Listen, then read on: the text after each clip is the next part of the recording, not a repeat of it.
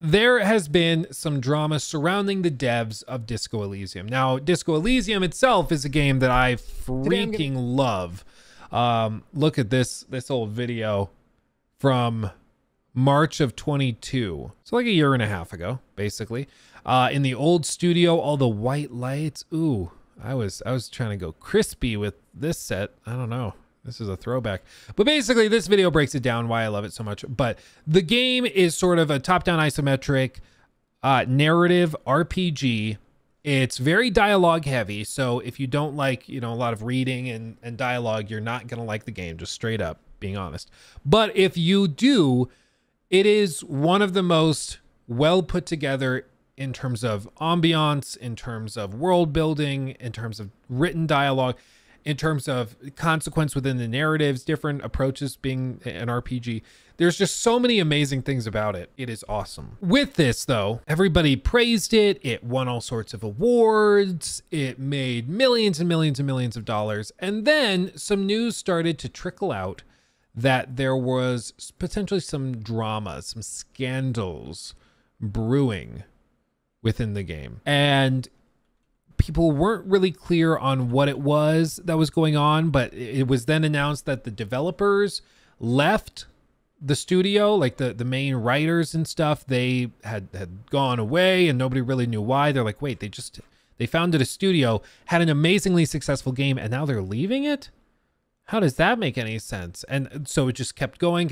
More information came out, and then there were allegations of toxic behavior, and then other people say that the IP was stolen by the CEO of the publishing company, and it just got really, really chaotic really, really quickly. Now, the definitive take and breakdown of this, in my opinion, don't worry, it's not my own video. Don't worry, I'm not about to do that. Is a documentary from People Make Games. This thing is 2.5 hours long, okay? As much as I love long form content and stuff, I don't think it's reasonable for us to like break that down like in its entirety. What I think we're going to do is we're just going to go through their story recap of the first 7-8 minutes describing basically what's happening, and then we'll offer thoughts and break it down beyond that. But all of this is very, very complicated, just to be very clear. There are debates as to who owns the IP. There are debates as to whether the developers should have been fired or if it was just a quick kind of scapegoat situation where they're like, we want to own the IP just for us. And so we're going to make up stuff that these guys were terrible people and we're going to fire them because of that, blah, blah, blah. We're going to break it all down, okay? I think it's a very valid concern. There's a lot of very valid things being brought up here. And there's also a lot of stuff that I think is the potential for just drama. So we're going to try to sift through all of that. Okay, it's going to get messy. Real quick, thank you D Peterson for the sub with Prime. Also shout out to Ali XX23. Thank you also for subbing with Prime over on Twitch. Much love, my friend. Let's see what we are dealing with here and what's going on with Disco Elysium. In Estonia to find out what on earth has been happening with Disco Elysium. I'm sorry to already start it. One of my dreams, I think that would be really, really cool, is if we could start doing big documentaries like this, where we actually like, hey, we want to know what's going on with Zaum and Disco Elysium. Let's fly to Estonia and figure out what's going on. Like, I think that would be so, so cool. Personally, maybe viewers wouldn't care that much, but maybe that's what we start like a Patreon fund for, is for developing some of these, like, some of these projects and stuff. Maybe that's what we do, because people are asking, would you start a Patreon to work on big projects? Maybe that's what we do. We start a Patreon for big documentary stuff. That'd be cool. Also shout out to Solrock PT for subbing with Prime. Thank you, my friend. In about an hour's time, I'll be heading into that building just behind me over there to sit in a courtroom and watch Robert Kurwitz, the game's lead writer, sue the very company he helped found in this city after since being ousted by the other shareholders. This story is messy. Disco Elysium, for those that don't know it, absolutely startled the games industry when it released in 2019. This booze-soaked avant-garde wonder that would go on to sell millions of copies, win a bucket load of awards, inspire a globe-spanning fandom, and even its own line of clothing. And yet, not long after the developers performed a well-deserved victory lap in the form of Disco Elysium: The Final Cut, everything seemed to come crashing down around them. The accusations surrounding this game's studio are, in a word, enormous, with its future, and indeed the future of Disco Elysium, very much at risk. And because of that, because the stakes are so high, we've thrown absolutely everything we can at our reporting in order to make sense of it all. We'll take you with us to 4 different cities in 3 different countries across 2 separate continents, as for a start, we confront Zaum's CEO over accusations that he's stolen Elysium from those who first dreamed it into existence. That's an interview with some difficult questions in it, especially when it comes to the topic of a hidden business partner previously convicted of major investment fraud. Now, some of you will have heard bits. Like, this gets deep and dirty. So, again, the documentary is phenomenal. I recommend everybody watch the documentary if you're interested in this at all, because there's so many layers where there's somebody previously convicted of fraud that owns this part of this company and they're involved. So they think, well, he's committed fraud before, so maybe he's going to commit it here and stuff. Like, there's just so many little moving pieces. It gets really, really crazy. Spec Ops just gifted 5 memberships on YouTube, by the way. Shout out to Spec Ops. Thank you, my friend. Good to see you around here too. Stefan, my understanding is that the IP has a lot of potential for peripheral media like movies and such, so it is plausible that outsiders had a great interest to own it. Messy situation. Well, and that's the thing. So there is a difference between legally taking an IP away from somebody through legal processes and illegally doing it through fraud. There's a difference. And I think the question right now is a legal question within these Estonian courts. Shocker, I don't really know Estonian law. It's not an area of specialty for me. I have a lot of family members who are lawyers in the States, so I have a general idea of how most legal systems work in broad strokes and a much better idea here in the States specifically. But Estonian law is different than all of these other laws. I mean, even in the US, most corporations will found themselves out of Delaware. Whether you're Apple, whether you're like Trump University, whatever you are, you're going to go and found yourself out of Delaware because Delaware has case law that's really favorable for corporations. So everybody founds themselves in Delaware, even if they're based somewhere else. There's all these like little details where, depending on where you are, the laws would be more favorable to a company versus individuals and vice versa. So in the case of a company founded in Estonia, I don't know the individual details of it. However, what seems to be going on is that, for one, the IP has been taken from the person that wrote it and kind of created it. That seems pretty clearly to have happened, which sucks. You know, it's a bummer, of course, for that person. The question is whether that was valid.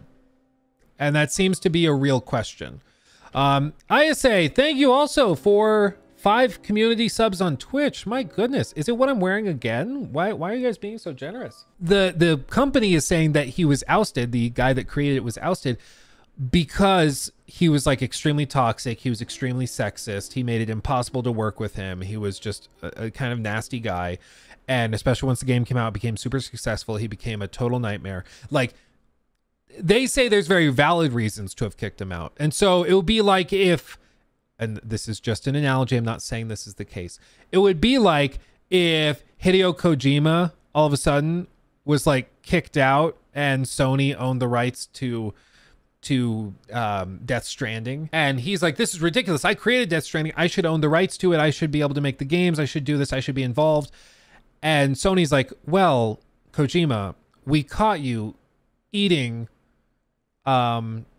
like raw fish on your desk, and then you also had a collection of hamsters that you would use and spread out like peanut butter on toast and then eat them, and you'd pop little mice like sardines, and it made everyone really uncomfortable, and so we just don't think we should work together anymore.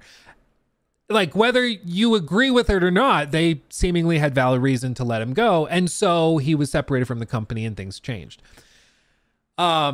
Well, it kind of happened with Konami. I guess, yeah, I could have, instead of making up an insane eating hamsters like sardines example, I could have said the thing that actually happened. Yeah, that does make more sense. Kinemetsky, I guess that I guess that does make more sense. But yeah, I mean, Metal Gear Solid, that is a perfect example. Yeah, everybody's like, Luke, dumbass. No need for a hypothetical. It happened with him in Metal Gear. Yeah, it's a great example. It happened with him and Metal Gear precisely, where he goes to Konami, builds this amazing franchise, and then he's fired seemingly for valid legal reasons. And then as a result, he loses access to the franchise he helped create. It sucks, and fans, of course, aren't going to like it. And in the case of Kojima, it doesn't seem like there was any allegations of like actual serious misconduct. It just seems like they were saying he was really hard to work with, which let's be honest, I totally believe that Kojima was very hard to work with. But whatever the cause may have been, he was let go, and that changed the history of Metal Gear. And in this case, it's not just that these guys are hard to work with. The company's alleging that the developers and the creators involved with this that have been booted out are they're actually committing misconduct. It's actually a toxic workplace. They're treating employees poorly, and that's why they were fired. So, you know, it's hard to believe, hard to tell who to believe, because I think there's arguments for both sides that both sides have a vested interest in maybe stretching the truth a little bit. The company that now owns it, of course, they want to make the previous founders and owners look really bad because they will then retain ownership of it. But then the people who were booted out now really want to make the corporate guys look like they're just stealing it and they're arguing in bad faith, because then they can retain ownership of it. So you just never know who to believe. And it could be that there's a little bit of truth here, a little bit of truth there. They're both sort of telling half truths. And the answer usually in this stuff is somewhere in the middle. It's usually not as simple as just, yeah, these people are just making up everything and stealing everything from them. This isn't Tiger King, okay? It's not Tiger King. This already, and for those who haven't, we'll catch you up as well, don't worry.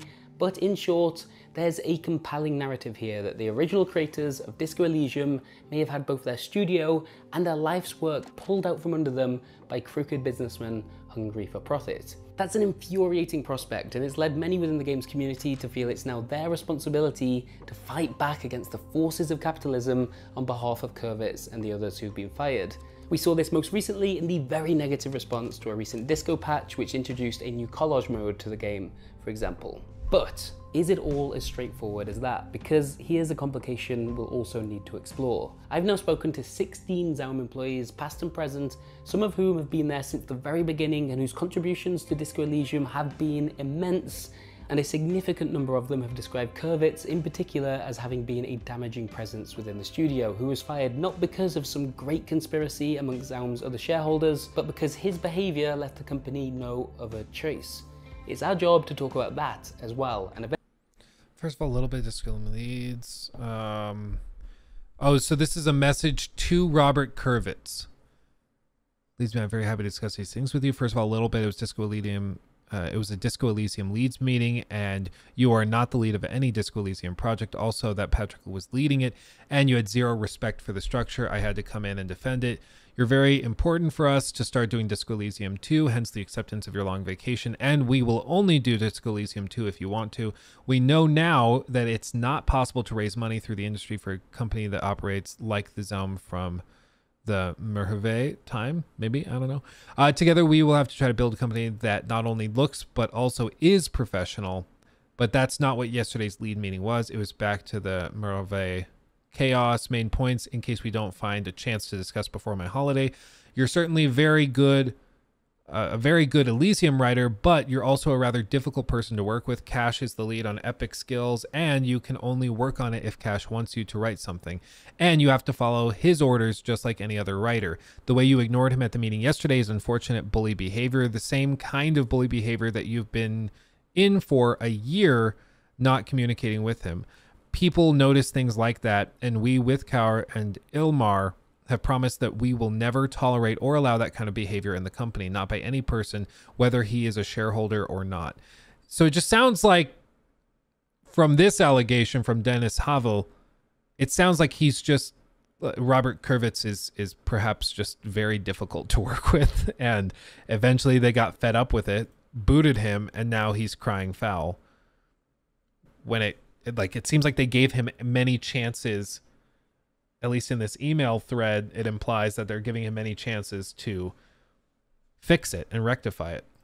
Eventually take those allegations to Robert Kurvitz and the Weren't the company founders avowed communists? Isn't this just returning the means of production to the workers? That's funny. Yeah, kind of. others who've been fired. This is Kurvitz. Him. Now I know it's tempting to try and understand this story purely in terms of heroes and villains. Of course it is. But from my perspective at least, there's maybe more to it than just that. Which is perhaps fitting given that we're talking about Disco Elysium after all, whose characters are layered and almost always flawed and rarely just one immovable thing. So let's begin with the accusations that have already been made publicly by both sides. That's a good starting point before we then head into court. In October of 2022, Martin Leuger, a longtime friend of Robert Kurvitz and a former Zaum employee, published this post on Medium with the title, "The Dissolution of the Zaum Cultural Association." We'll get into what that's referring to later on in the video, but for now, here's the handful of words that would lead to things escalating very, very quickly. While referring to Zaum, as in the company, Martin writes, "I would note that neither Kurvitz, Hindper, nor Rostov are working there since the end of last year, and their leaving the company was involuntary."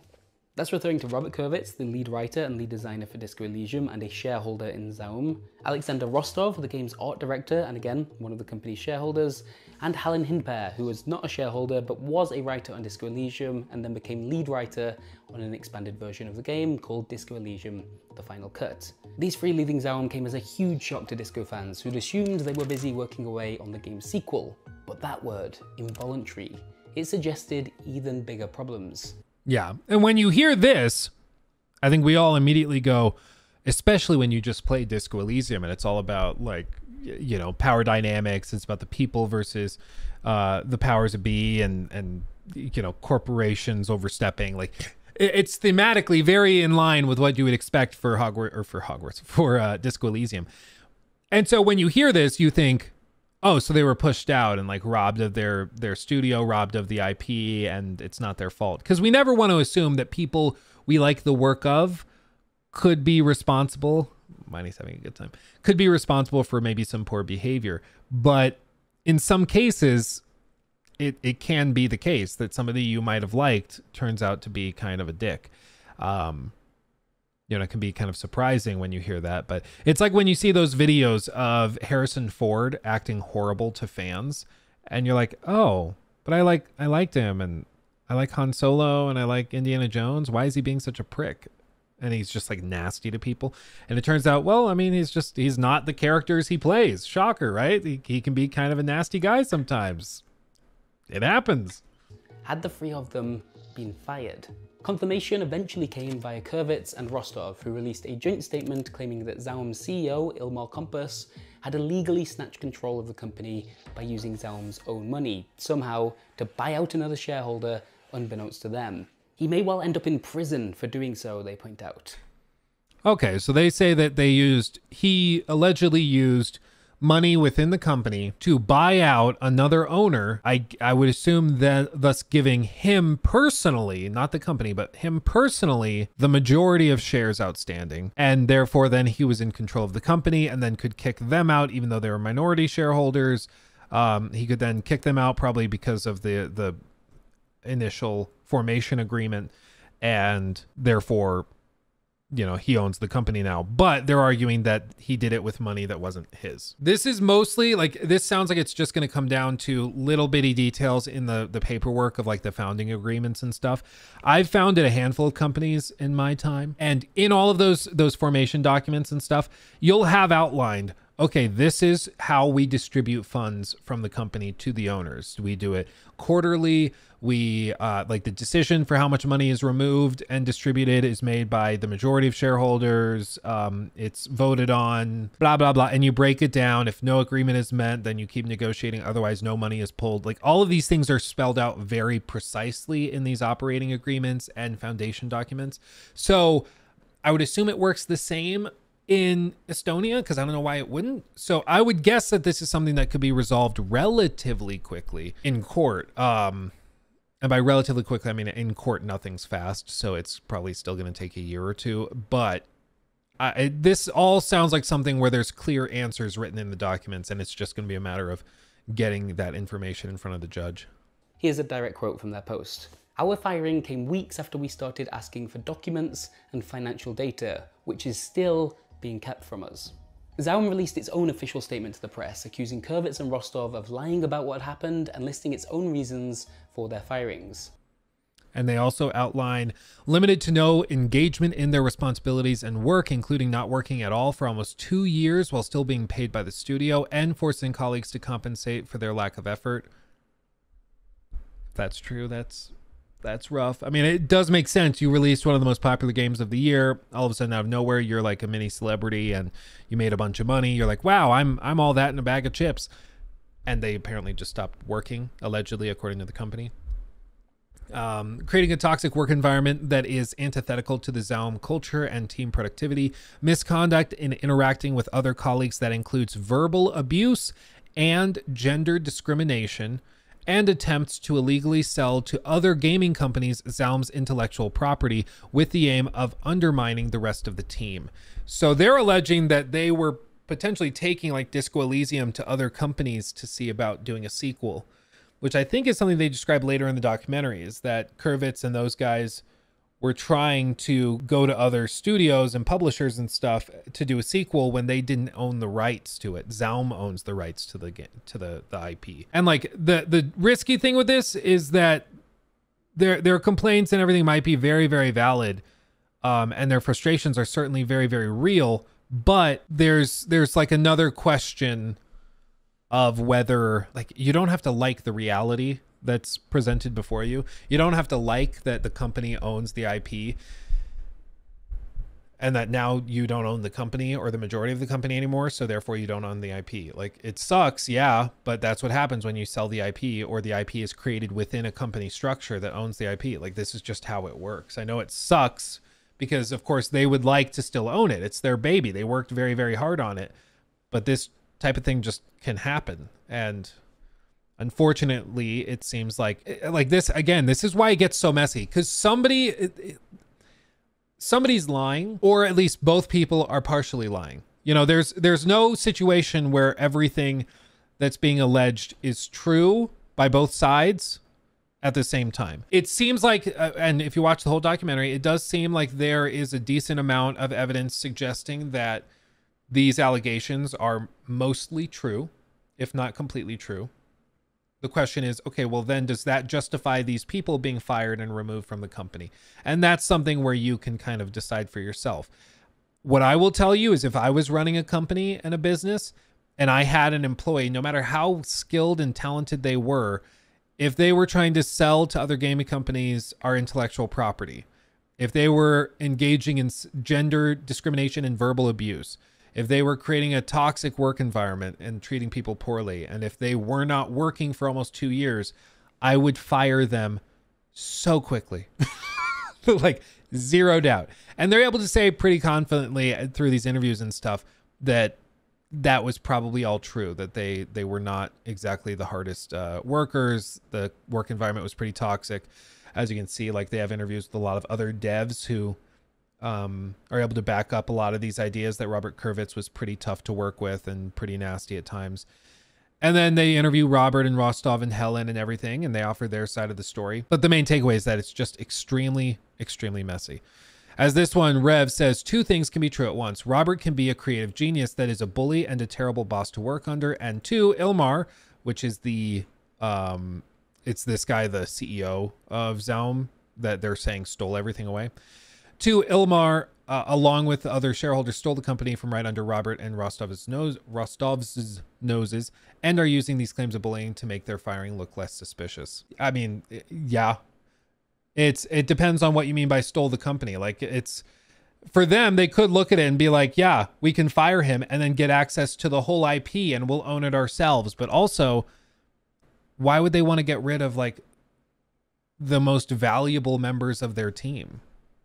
You know, like, after the game has already launched and most of the sales have come in. Like, this is the kind of thing that Ubisoft was accused of doing the opposite of. Ubisoft allegedly had a lot of talented designers that they really liked that were engaging in toxic behavior, discrimination. They were just nasty people. It's the same thing at Activision Blizzard and everything. We've heard it all many times before. And they intentionally did not fire them because they didn't want to give up the talent, right? They wanted to keep those people on the teams. So they kind of buried it. They kind of covered it up, allegedly. And in the case of Zaum, it seems like there was this toxic behavior and stuff, and they actually fired them. And now it's totally blown up in their face, of course. I guess, own the IP. But now the fan base is super pissed. Now everybody's like, should I even buy the game now? Because the money's going to go to these guys that stole it away. Either way, it seems like there was not a clear answer that would have made everybody happy or been a win-win for everybody. You fire the toxic people, and then people accuse you of stealing the company away. And then you also, like, if you don't fire him, then you're accused of harboring a guy that's engaging in gender discrimination, is super toxic, refuses to work. So there's just a bad spot to be. So, and that's why I'm saying, like, if both of these things are true, which I don't think everything that both sides are saying can be true at the same time, but if these 2 bullet points are true, that he's a creative genius that's a prick and is a bad worker, employee, and really toxic as a manager, if that's true, and it's true that they saw this app as an opportunity to take the IP away, like, everybody loses. Nobody won. The company doesn't win because now their IP is worth way less than it was before they fired everybody. And of course, the guys that were fired now have to go away. I think there's other debates right now with, like, non-compete clauses in their contracts and stuff, which they're negotiating in court to see if they can get away and go do something, make another game or something. But it's just, the whole thing is really, really messy. Yeah, as long as they sort out the non-competes, I could see Robert Kravitz signing a deal with another publisher and getting money. He's like, yeah, I made Disco Elysium. You're going to give me millions of dollars and I'm going to make another extremely successful video game franchise. Just give me money and time and a team. And he'd probably be able to do it. But then again, a lot of those other publishers are going to look at this stuff, these allegations, and be like, okay, well, I mean, do we really want to associate with you now? It's just, the whole thing is so messy out of absolute nowhere. We're at a situation with this particular topic where there is no clear answer. There's a lot of allegations being thrown around and nobody really knows precisely what the truth is. What everybody seems, except for, I don't know if Robert Kravitz would agree that he's toxic and is not a good coworker and stuff, but what everybody other than Robert seems to agree on is that he's not great to work with. He's pretty toxic, and he was a great writer that actively harmed the development of the game. Everybody seems to agree on that. And then everybody else seems to say that the CEO of Zaum saw this as an opportunity with his toxic behavior. They saw this as an opportunity to go in and take the company over. And whether that was a smart choice or a bad choice, who can say? It seems to me like if he was damned if he did, damned if he didn't. If he took the company away and fired Robert Kravitz, this situation happens and the IP has lost value. And now he's fighting a legal battle and it's all just a mess. And then if he didn't kick him to the curb, he'd be accused of harboring, like, a toxic guy and making a toxic workplace and everything. So there's just no great solution. Everything's bad. Everything sucks. At the end of the day, everything sucks. Everything's bad. So I guess to answer the question that started this whole segment, should you buy Disco Elysium right now? Honestly, I don't know. Honestly, I have no idea. It's still a mess. So if you're uncomfortable with it, I would say just, like, buy a secondhand copy or buy it off of, like, G2A or something where the copy already has been purchased and exists. So they aren't getting any more money. They're just, the key is being transferred, basically. That would be my suggestion. The game itself is amazing, and I think the game itself can be enjoyed. Like many pieces of art, I think you can enjoy the artwork independent of the artist. So I'm not too concerned personally with that, but that's just something for you to answer for yourself, of course. Just because I'm comfortable with it doesn't mean that you will be comfortable with it. And that's totally fine.